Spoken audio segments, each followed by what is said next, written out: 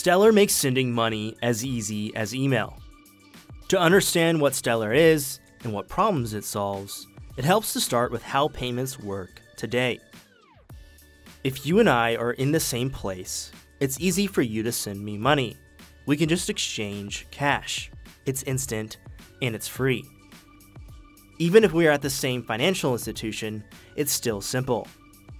The internal ledger of accounts is updated, subtracting from my account and adding to your account. Things become more complex when a transaction involves multiple financial institutions. My bank doesn't have a formal relationship with your bank, so that means the money has to be routed through middlemen, adding fees and delays.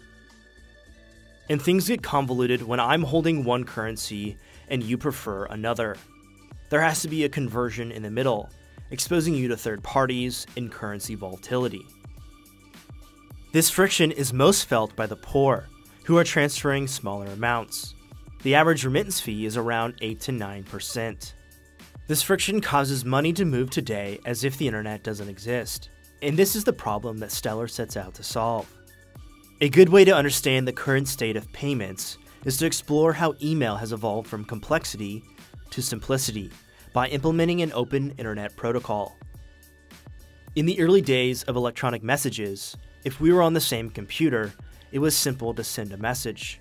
I would just leave the message on the computer and you'd see the message the next time you got on. When we were on the same local area network, it was also fairly simple. I would just send a message over our local area network and you would receive the message. Things got more complex when we had different networks that were using different protocols. You'd have to route the messages through the networks, and if there was ever a problem, you wouldn't know if your message was delivered or not. This complexity was eliminated when the Simple Mail Transfer Protocol, or SMTP, was introduced in the 80s. SMTP provided this open standard for sending messages around the internet. Now anyone can send a message to anyone seamlessly. As great as SMTP is, sending money is more complex than sending email. First, how do you digitally represent all currencies and assets? Second, how do you make all these different currencies interchangeable? It shouldn't matter if you are using one and I'm using another. We need to be able to transact across currencies. And third, unlike email, where I can send the same message to multiple people, I should not be able to send $20 to you and then turn around and send the same $20 to somebody else. To solve these three primary problems, Stellar provides a three-layered protocol. To solve the first problem of representing any asset, Stellar uses anchors. Any entity can issue a token on the Stellar ledger, and we call these issuers anchors. Just as you give a bank cash and see it show up in their bank account in digital IOU form, you give Stellar anchors assets, and they tokenize those assets on the Stellar network. For example, remittance companies issue fiat, and exchanges issue crypto on the network. You can simply send one of those tokens from one account to another. To solve the second problem of interchangeability, Stellar provides a built-in decentralized exchange.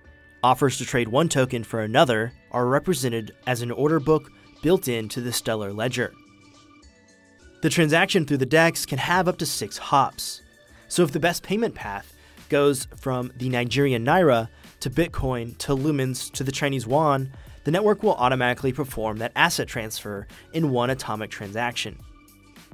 And Layer 3 solves the third problem, preventing double spending at scale using the Stellar Consensus Protocol, or SCP. Because SCP is just message passing, it requires significantly less energy and money, and allows for thousands of transactions per second with very low fees. Unlike other message-passing consensus protocols, there is no centralized entity creating a list of who can participate in consensus. This means Stellar is an open membership network, where you pick the validators you trust, and everybody in the network doesn't have to agree on the same validator list. Together, Stellar's anchored assets, decentralized exchange, and scalable consensus model make sending money as easy as email, operating behind the scenes like email's SMTP and creating financial inclusion for the unbanked. Alright Lumenauts, that's it for this lesson. I'll see you in the next one.